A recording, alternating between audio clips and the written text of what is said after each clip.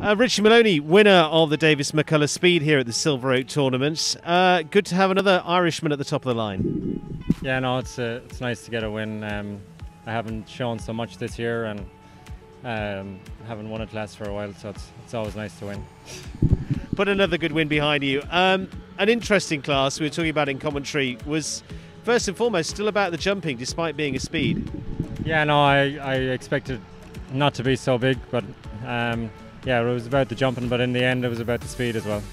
Yapai Yando, as you say, not been out much this year, but has got a good record in this. Is this first show back?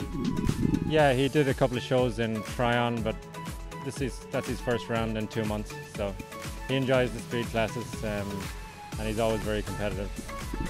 For you as well, coming back in a big couple of weeks, you're a past winner of the American Gold Cup. Is this week a bit of preparation for that too? Yeah, a little bit. The horse I'm going to do in the Gold Cup, I jumped him yesterday in the welcome, and I'm going to leave him till next week, and hopefully that works out and he goes well. And Richie, coming up here to Traverse City, the shows here at Flintfield Showgrounds, what have you made of it so far? The showgrounds are great, and the footing is really good. The horses enjoy the weather because we're normally in hot weather. They freshen up and they feel a bit better. So Richie, well done. Thanks very much. Thank you.